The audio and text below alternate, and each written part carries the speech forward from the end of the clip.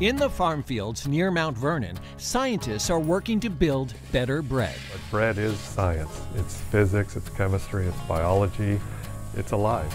Dr. Stephen Jones is a wheat breeder and baker and director of the Washington State University Bread Lab. Since 2011, it's explored the science of tasty whole grain loaves. The Bread Lab is a place for us to meet, first of all. So we bring farmers, millers, maltsters, bakers, chefs, scientists, students, community members into one location and talk about bread.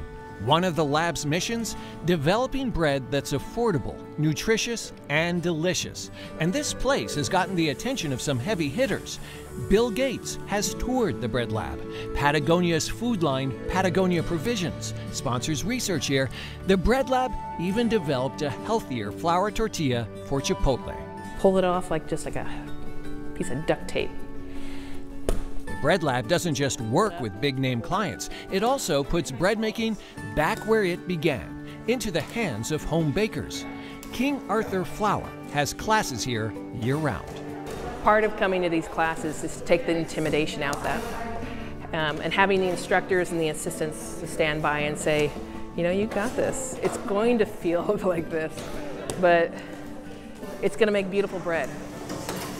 The students in this Cooking with Whole Grains class will go home with whole wheat loaves, scones, gingerbread, and something more.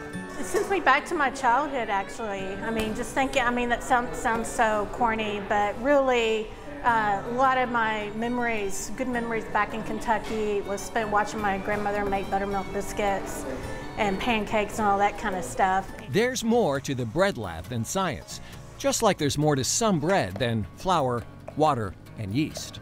We work with many bakers that talk about the love in their bread. So there's some love involved. There's history, tradition, there's tremendous beauty. And what I like to say in the lab too is we have beauty. There's room for beauty in what we do.